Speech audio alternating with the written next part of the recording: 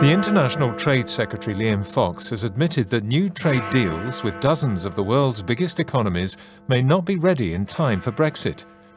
Boris Johnson has falsely claimed that he never mentioned the issue of Turkey and its hopes of joining the EU during the referendum campaign. There are calls in Washington tonight for a full investigation into reports that President Trump ordered his lawyer to lie to Congress about contacts with Russia. Dramatic details have emerged about the road accident involving the Duke of Edinburgh and a car carrying 2 women and a 9-month-old baby boy. Also tonight, long jail terms for 3 arsonists who killed 5 people in Leicester. And Ian Paisley Jr. admits billing a charity for a first-class flight to New York. The International Trade Secretary Liam Fox has admitted that Britain is dependent on other countries to ensure the trade deals the EU has around the world still apply here after Brexit. With 10 weeks to go until the UK is due to leave, not one of the 40 agreements that would be needed has been finalised. The list of countries includes Japan and Canada, which are both in the G7 group of leading economies. Dr. Fox's comment appears to contradict a pledge he made after the Brexit process was initiated nearly 2 years ago, as our business correspondent Jonty Bloom explains. In 2017, Liam Fox confidently predicted that the UK would have up to 40 free trade deals ready for 1 second after midnight on the day we leave the EU, so that there would be no disruption to trade. But with just 2 months to go until Brexit, not a single one has been agreed. The Department for International Trade says some are at an advanced stage, but today Dr. Fox admitted the UK was now dependent on other countries' willingness to act quickly. Our side is ready. It's largely dependent on whether other countries believe that there will be no deal and are willing to put the work into the preparations. The closest the UK has come to replacing a free trade deal is an initial agreement with Switzerland to replicate the existing EU-Switzerland arrangements as far as possible. But that deal has not been formally signed yet, and the details of what as far as possible means are still not clear. The EU has numerous free trade agreements with countries like Israel, South Korea, South Africa, Mexico and Canada, amongst others. A deal with Japan starts next month. Also, if we leave the EU with no deal on March the 29th, there will be no 2-year transition period for firms to prepare for Brexit, and we'll have to trade under World Trade Organization rules, something the Japanese ambassador to the UK, Tojiti Sorioka, says would make things more difficult for Japanese firms. During the transition period, the companies that have invested here in UK were expecting that they'll be able to adapt to the future mechanism of continuing to do operation here in UK. No deal means the WTO rules are going to be in place instead of the preferential, frictionless flow of goods and services between UK and EU. It is far from impossible to do business under WTO terms. They are, after all, designed to facilitate international trade. But many foreign firms came here precisely so they could take advantage of the far better terms and conditions the single market provides. And the EU has negotiated around 40 free trade agreements with other countries because they are far better than WTO rules as well. Theresa May has been meeting members of her cabinet to discuss how to move the Brexit process forward. She's also held talks with senior officials in Brussels, including the European Council President Donald Tusk, who said afterwards that the next steps were on the British side. Mrs May will make a common statement on Monday after MPs emphatically rejected her withdrawal plan earlier this week. More details from our political correspondent, Jonathan Blake. Just as the MPs who met Theresa May yesterday have different opinions on Brexit, so too do members of her cabinet. That may be why she chose to meet them individually or in small groups today to discuss the talks she had with opposition parties and what Downing Street described as the next steps. The Environment Secretary Michael Gove, Health Secretary Jeremy Hunt and Penny Mordaunt, the International Development Secretary, were among those meeting the Prime Minister. On the issue of whether the UK could remain in a permanent customs union with the EU, for example, the International Trade Secretary Liam Fox said this morning that doing so would not be delivering Brexit, and it would prevent Britain having independent trade policies. Earlier this week, the Justice Secretary David Gauke said the government shouldn't box itself in by ruling that out. Theresa May spoke to the President of the European Council, Donald Tusk, by phone this afternoon. He said the pair discussed the next steps on the UK side. On Monday, the Prime Minister will make a statement to Parliament and put forward a motion for debate which may then be amended, providing MPs with an opportunity to test support in the House of Commons for various versions of an outcome to Brexit. The former Foreign Secretary Boris Johnson has denied that he ever talked about possible Turkish membership of the EU during the Brexit referendum campaign in 2016. Mr Johnson was asked about the issue after making a speech today in Staffordshire. In fact, he raised the issue of Turkey on a number of occasions. The Shadow Business Secretary Chuka Umunna described Mr Johnson's comment as yet another lie he's been caught out on. Here's our reality check correspondent, Chris Morris. Boris Johnson said he hadn't talked about Turkey during the referendum campaign. Since I made no remarks, he said, I can't disown them. In fact, he had done so on several occasions, pointing out correctly that it was official government policy for Turkey to join the EU. A week before the Brexit vote, he was also the co-signatory of a letter to the Prime Minister, which spoke of the rapidly accelerating pace of Turkey's accession negotiations. Mr Johnson, whose great-grandfather was Turkish, was a leading member of the Vote Leave campaign, which produced a poster with the slogan, Turkey, population 76 million, is joining the EU. Vote Leave, take back control. It became a controversial issue because Vote Leave suggested that Turkish accession could be imminent and that millions of Turks could soon travel to the UK. But Turkey's long-standing application for EU membership had been stuck in the slow lane for years, and it's no nearer joining the EU now than it was a decade ago. Leading figures in Germany have written an open letter to Britain imploring it to stay in the EU. Signatories include the leader of the Christian Democrats and likely successor to the Chancellor Angela Merkel, Annegret Kramp-Karrenbauer. The letter says that without Britain, Europe would not be what it is today, a community defined by freedom and prosperity. Our Berlin correspondent Jenny Hill reports.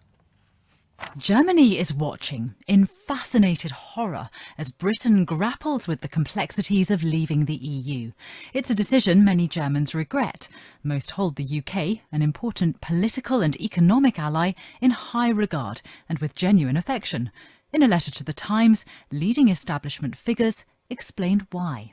Britain has become part of who we are as Europeans, and therefore we would miss Britain. We would miss the legendary British black humour and going to the pub after work hours to drink an ale. We would miss tea with milk and driving on the left-hand side of the road. And we would miss seeing the panto at Christmas.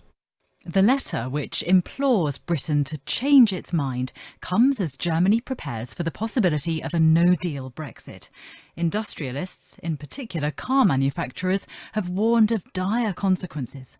But the timing of the intervention also suggests that those who have for some time nurtured the secret hope that Britain might reconsider now see that as a genuine possibility. Angela Merkel's name is notably absent from the letter. The Chancellor, who spoke to Theresa May by telephone yesterday, tends to restrict her public comments about Brexit, aware that she's open to accusations of interference. Instead, the most senior signatory is Annegret Kramp-Karrenbauer, the politician viewed as Mrs Merkel's possible successor. But the Chancellor is likely to have supported the sentiment and perhaps even the intervention itself. Democratic politicians in Washington say they will investigate claims that President Trump directed his former personal lawyer, Michael Cohen, to lie to Congress. A report by BuzzFeed News alleges that Mr. Trump told Cohen to lie about plans to build a tower in Moscow. Mr. Trump has previously denied ever directing Cohen to break the law. His former personal lawyer is facing a 3-year prison sentence for violating campaign finance laws and has pleaded guilty to lying to Congress about the Russian Trump Hotel project. Here's our North America editor, John Sopel. In the slew of recent reports about Donald Trump and Russia, this is potentially the most serious and threatening to the White House. Although the president's surrogates will dismiss Michael Cohen as a proven liar, and Donald Trump this morning tweeted he was lying to reduce his jail time, this is different. Because this isn't the result of a claim from Donald Trump's former lawyer and Mr. Fix-It. According to BuzzFeed, it's the result of documents and texts obtained and interviews conducted by the special counsel Robert Mueller, which were then put to Cohen. The allegation is that Donald Trump told Cohen to lie when he went before Congress about the president's business dealings with Moscow. Cohen told lawmakers that efforts to build a Trump hotel stopped in January 2016, but it's since emerged those efforts continued. The White House Deputy Press Secretary Hogan Gidley was sent out to ridicule the story, but he didn't actually deny it. This is just another in a long line of ridiculous charges without any corroboration or credibility whatsoever. You're saying the president did not tell Michael Cohen to do that?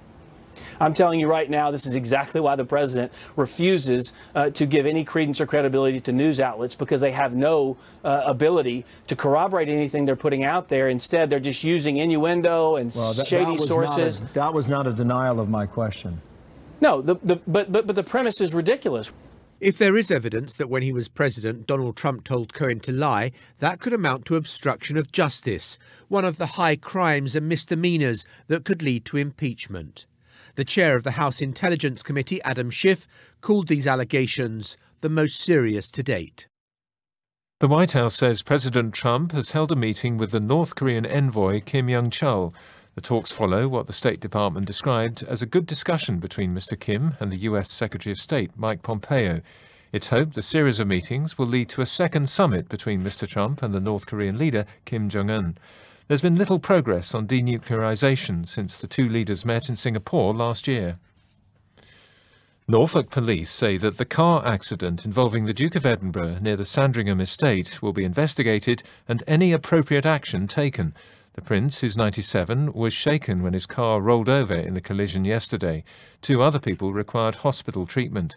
An eyewitness, Roy Warren, helped the Duke from his car and also rescued a baby from another vehicle. It emerged that the Duke visited hospital this morning for a precautionary check-up on his doctor's advice. Our royal correspondent Johnny Diamond reports. That the Duke was not injured in this collision now appears to have been very good fortune. Roy Warren describes seeing the Duke's Land Rover go out of control after it collided with another vehicle, a Kia, that was coming down the A149 near Sandringham. I saw it careering, tumbling across the road on the other side. Massive force, and it had rolled on the other side as well. The Duke's Land Rover ended up resting on the driver's side of the car with severe damage to the windscreen and the roof. The Duke was trapped, his legs tangled beneath the steering wheel. Mr. Warren says that in the Kia there were two women in the front seats and in the back a baby unhurt. We got the baby out and then I went to the black car to help and realised it was the Duke of Edinburgh. I asked him to move his left leg, and that freed his right leg, and then I helped him get out.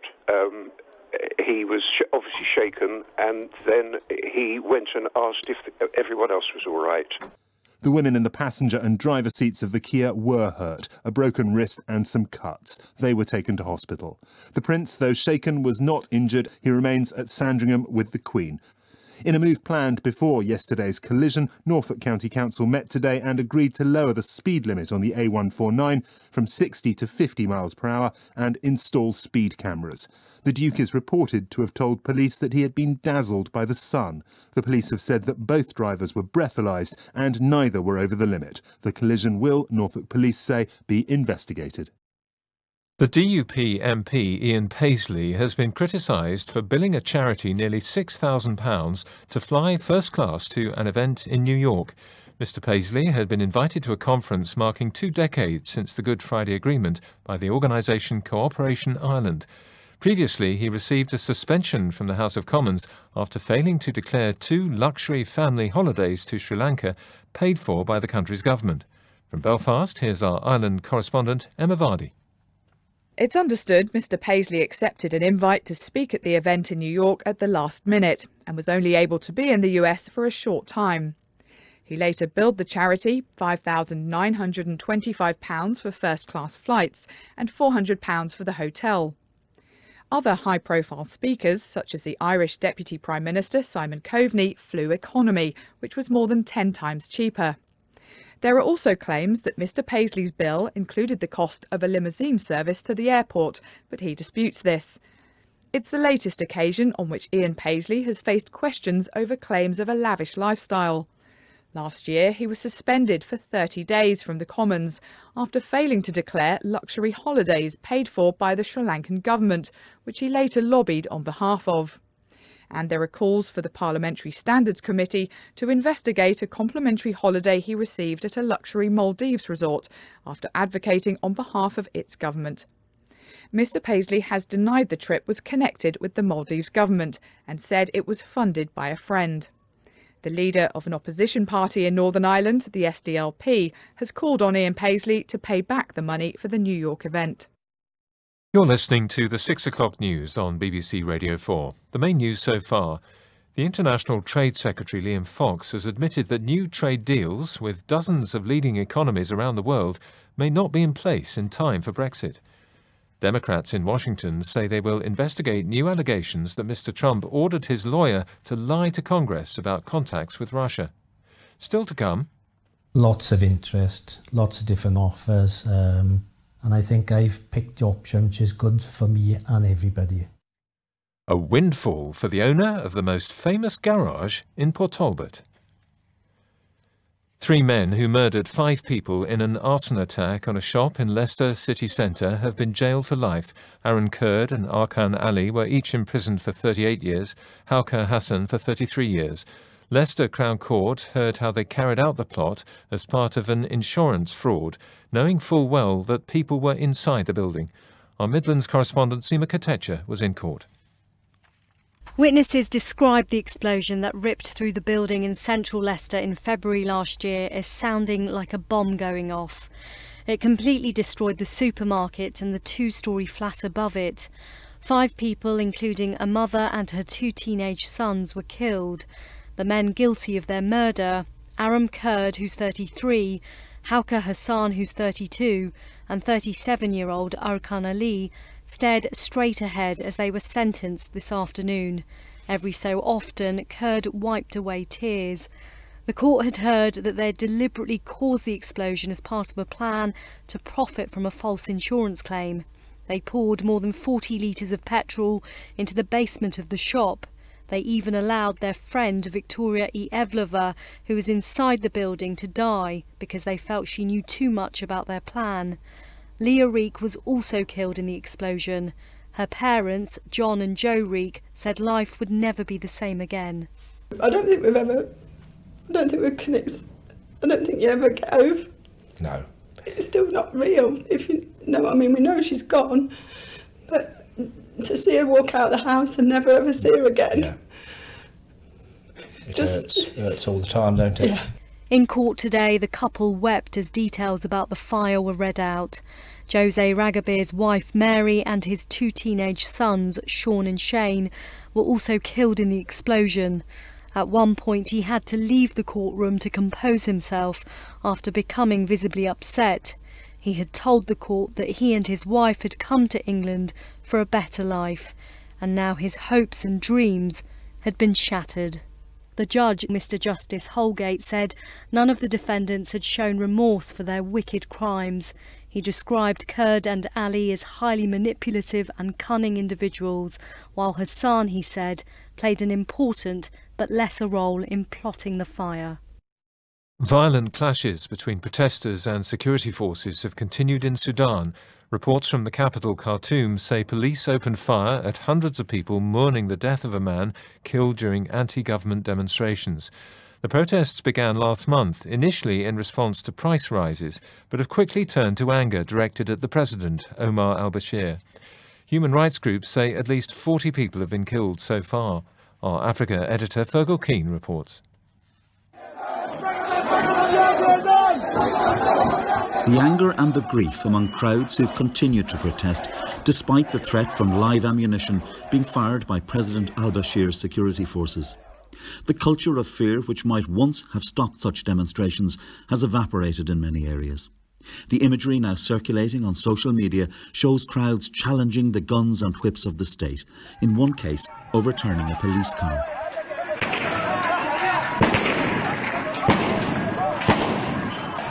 Here, as stones are hurled, shots ring out.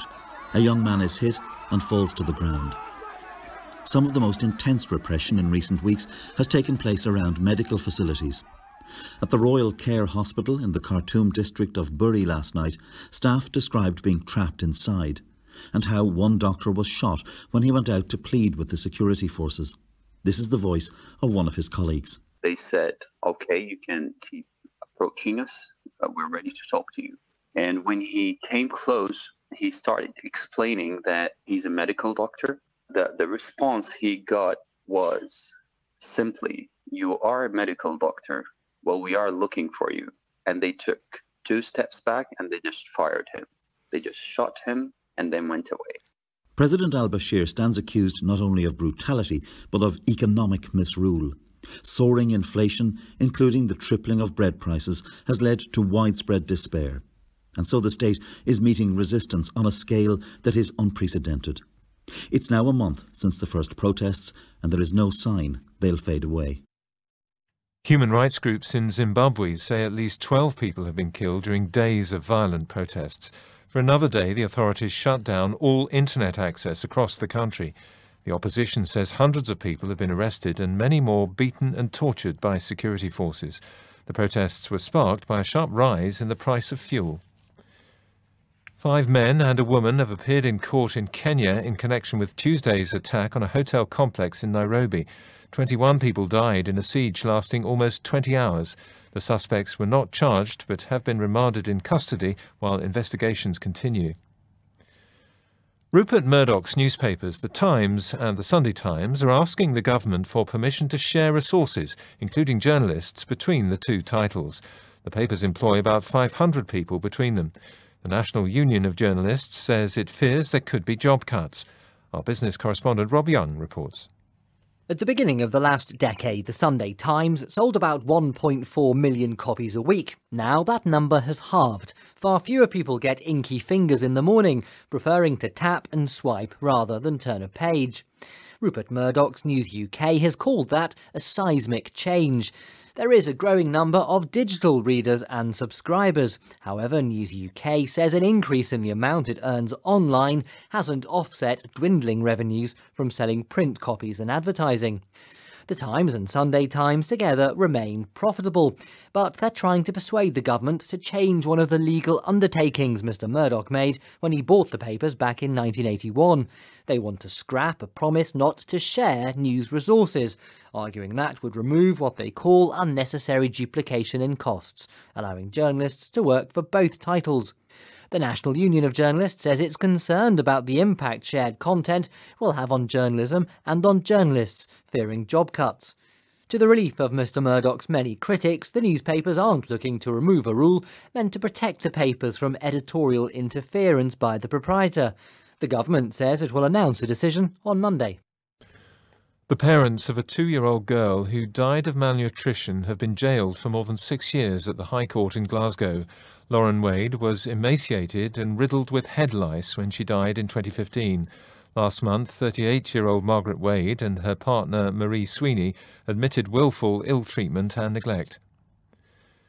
Researchers in Oxford have found that people from ethnic minority backgrounds face significant levels of discrimination when applying for jobs. The study carried out by the Centre for Social Investigation showed that candidates from these backgrounds had to send, on average, 60% more applications to get a similar response from employers as their white counterparts. Rhianna Croxford reports. More than 3,000 fake job applications were sent to British employers over a 1-year period. The jobs included software engineers, chefs and shop assistants. The fictitious candidates were all British citizens and had identical years of experience, CVs and covering letters. The only thing the researchers changed was the applicant's name and ethnicity, with stark degrees of success. While 24% of white applicants received a positive callback from an employer, only 15% of those from ethnic minority backgrounds did. The success rates for people of Black, South Asian and Muslim heritage was as low as 12%. Dr. Valentina De Stasio, who carried out the report, says it shows that levels of discrimination in the labour market hasn't changed much since the late 1960s. She says it suggests that employers may simply read no further as soon as they see a Middle Eastern or African-sounding name. A BBC News editor has been cleared of naming the victim of a sexual offence in a live broadcast. Arif Ansari, who's the head of news at the BBC Asian network, checked and approved a reporter's script in a rape trial that named the victim, wrongly stating it was a pseudonym. Such victims are automatically given lifetime anonymity by the law. From Sheffield Magistrates Court, Danny Savage reports. When BBC journalist Rikin Majitia came to Sheffield last February to report on a rape case, he listened to the evidence in court, genuinely believing the victim was being referred to by a pseudonym. That evening, in a live broadcast, he reported her name. He was quickly alerted to the mistake. Mr. Majitia rang his editor, Arif Ansari, in a state of panic, saying, "I've got the name wrong. It wasn't a pseudonym. It was her real name." Mr. Ansari had checked and approved the script, which is why he was charged with naming the victim under the Sexual Offences Amendment Act. Today, a district judge at Sheffield Magistrates cleared Mr. Ansari, saying he had made an honest mistake. It's highly unusual for an individual, rather than their employer, to be prosecuted in cases such as this. The BBC had previously apologised for the serious mistake, but also raised concerns that prosecuting a journalist could create a climate of fear for editors reporting in the public interest. Retail sales dropped in December by 0.9% compared with the month before.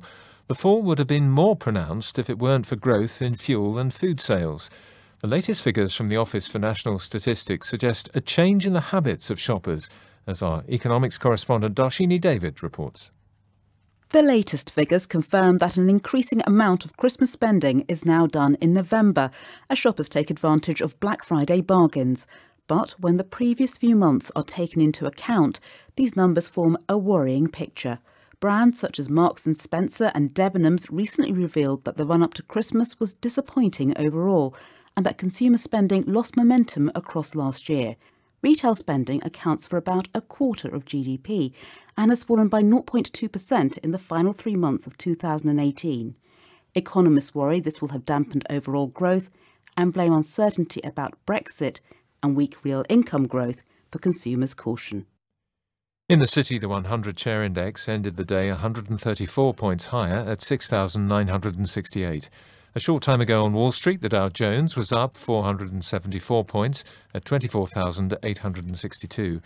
On the currency markets, the pound was down 0.3% against the dollar at $1.29. Against the euro, sterling was unchanged at €1.13.6, making a euro worth 88 pence. The latest work by Banksy, which has drawn tens of thousands of visitors to a garage in Port Talbot, has been sold to a gallery in Essex. It was bought for what's been described as a six-figure sum. But the piece, called Season's Greetings, will stay in South Wales for the foreseeable future. Our reporter Will Fife has been to see the piece and speak to its owners. Since the artwork first appeared down a tiny side street in this industrial town just before Christmas, it's caused quite a stir. The mural was Banksy's first in Wales, but with the excitement also came a cry for help from the steelworker whose garage Banksy had chosen to paint over. Ian Lewis had previously spoken about how he could no longer cope with looking after the painting. But he says since the first day the graffiti was confirmed as genuine, he's had no shortage of buyers. Lots of interest, lots of different offers, and a lot of options for me, some of which I liked, some of them which I wasn't keen on, to be honest with you. And I think I've picked the option which is good for me and everybody. But while Mr. Lewis has apparently received a six-figure sum, he says it wasn't the highest amount of money he was offered, but instead the only deal that ensured Season's Greetings stayed in the area. The artwork's new owner, John Brandler, says he's keen to see it continue to be used to benefit the town. I am absolutely delighted to own it. It's taken a couple of weeks of negotiations to get it, and I am going to be lending it to Port Talbot for a minimum of 2-3 years. It's where it belongs. Hopefully we're going to create an art centre around it, bringing in people like Damien Hirst and Black Lorat and more Banksys. The agreement is that the garage walls containing the artwork will now be carefully removed from their current site and relocated closer to the heart of Port Talbot, where it's hoped the work will continue to be a draw for tourists. The headlines again. The International Trade Secretary Liam Fox has admitted that the trade deals the UK needs if it leaves the EU without a deal have not been finalised.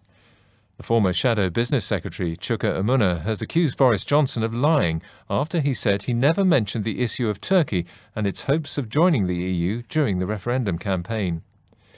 Senior Democrats in the US have vowed to investigate allegations that President Trump told his former lawyer Michael Cohen to lie to Congress.